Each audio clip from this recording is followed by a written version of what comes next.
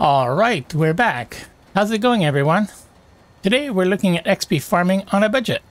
So what do I mean on a budget? Well, it's not min-maxing XP gains. There's already a lot of guides online that do that, and that's too much work. And because of the effort required to get there, it's probably best applied on double XP weekends. XP farming on a budget is something you can do anytime with whatever build you have. It's low effort, repeatable, doesn't require teammates, benefits from easy crafting, and gives a relatively good XP boost. And it's herbivore focused in my case. Okay, let's start with a baseline. First, you'll notice that I'm full health. And I modified my loadout to make sure that intelligence is maxed out. I've also have the legendary perk for intelligence maxed out, because intelligence will give you around 2% XP for each point you have in intelligence. So you want to try and max that as much as you can, and that's what I've done here. My build is still going to be the Flamer stealth build. So I have my heavy gunner perks, and I have my stealth perks. Alright, my armor is Secret Service armor. I have all the unyielding pieces. However, because I'm full health, it's basically standard armor. I want to find out what the baseline is when in full health, and I want to see what the gains I get by going low health. For my apparel, the only piece that's of importance is the protective shirt and jeans, because that's going to give me an additional intelligence.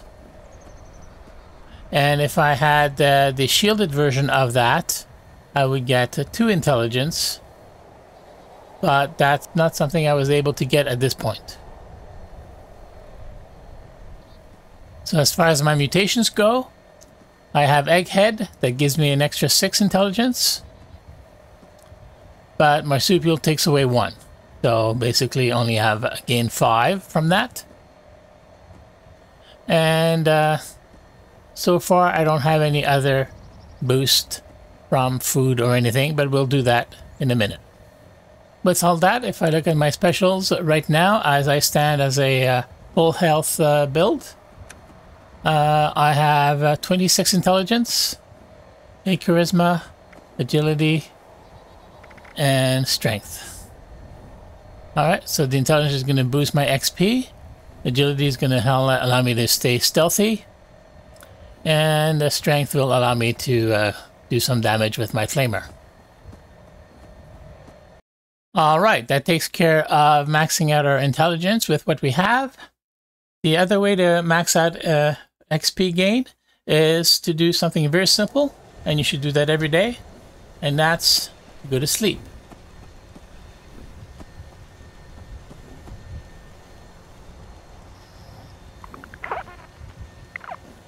Alright, when you see this little icon come up, you're well rested.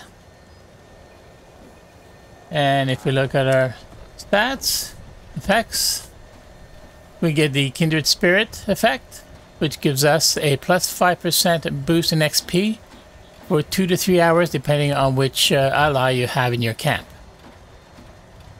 There are some food buffs you can take, and what I have, I've prepared a few. One of them is going to be Cranberry Relish. If you take Cranberry Relish, you're going to have a bonus of 20 XP, because I am a herbivore, otherwise it would be 10. And that's going to last for an hour. And the other foods I take are going to be a gourd soup. And I'm also going to take some brain fungus soup. And some corn soup. And the reason I'm doing those is because it does give me some additional things. The corn soup is going to allow me to have an AP regen. So if I use VATS, I can have that. The cranberry relish, of course, gives me a bonus 20 XP for an hour. The gourd soup gives me perception 4, so that if I use VATS, I'll be more accurate. Okay, and the brains fungus soups gives me another 4 intelligence. Now I'm not using brain bomb because that's the other option, which will give you more intelligence. And the reason I'm not using brain bomb is because one of the ingredients for brain bomb is very hard to get. So to craft brain bomb, you need brain fungus, which is fairly easy to get. Mothman eggs, that's easy to get as well. Purified water, of course, easy. But the hard part is getting the sugar bombs. The sugar bomb you want is the irradiated one, and those are very hard to get. And if you do get them, save those for double XP weekend, and just do the brain fungus soup like I've done, because all you need is water and the brain fungus itself. So that's what I'm going to do. Cranberry relish is fairly straightforward to do.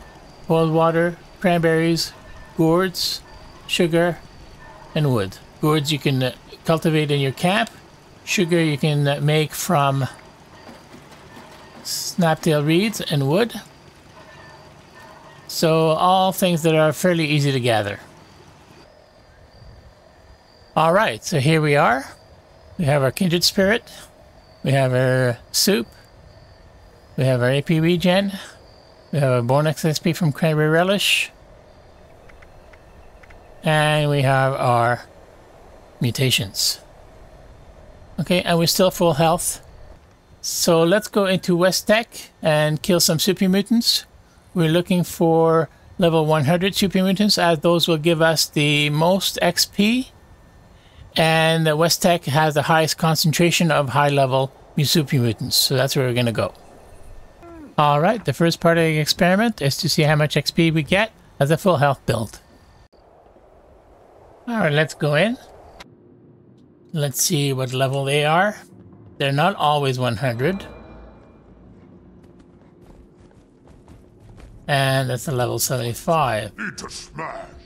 So we'll step out and wait for a few minutes.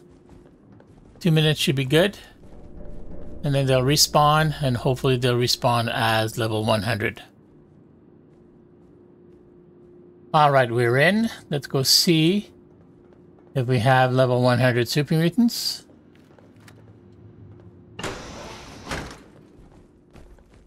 And yes, we do. Okay, so you're experiment number 1.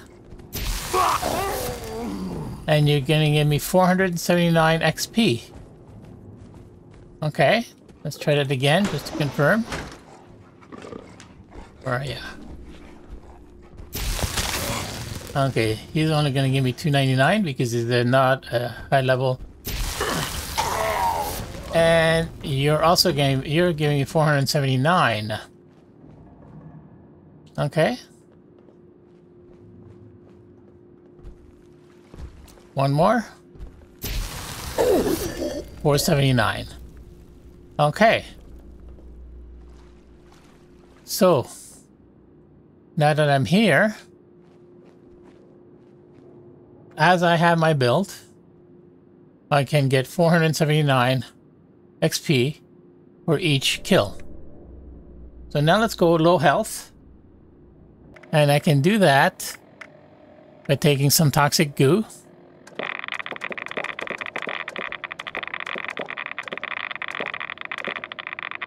Until Nerd Rage kicks in. There we go. And if I look at my armor, it now tells me that I have +3 to all my specials. And since I have 1, 2, 3, 4, 5 unyielding armor pieces, that should give me another 15 to my special.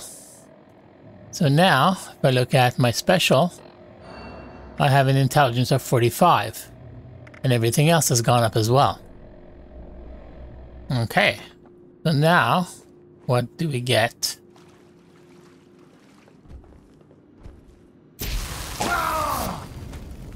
$592.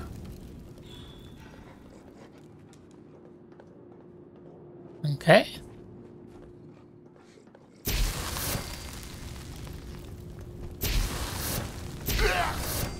Again, $592.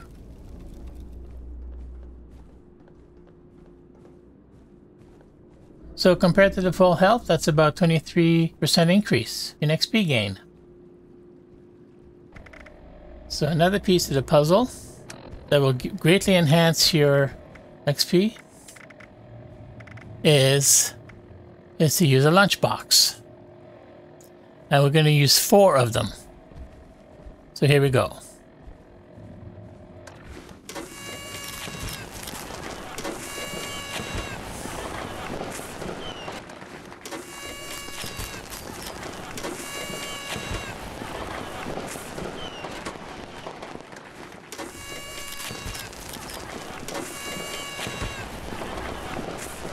And here's the 4th one.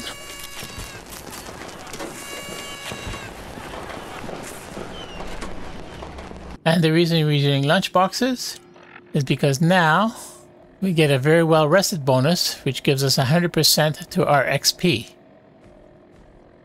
Alright, so that's on top of what we have. And it lasts an hour. So now, let's see what we get.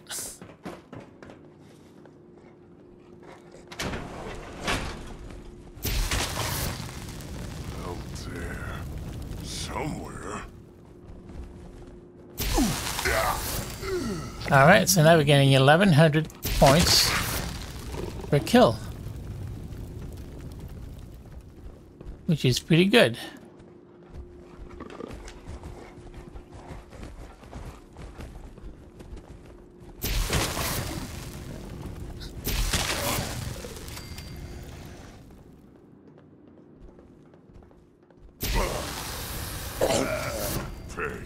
Human.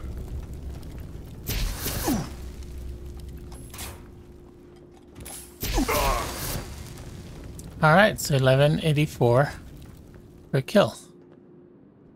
Can we get more?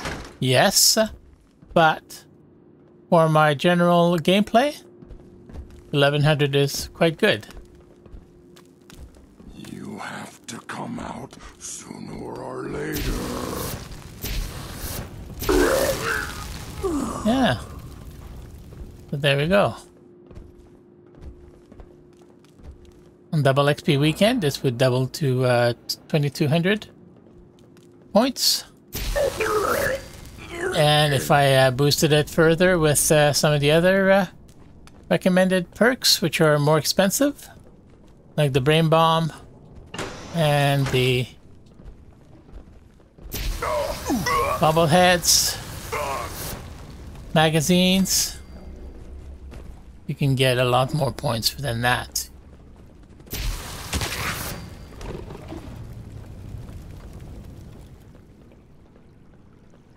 All right. So there you go. XP farming on a budget.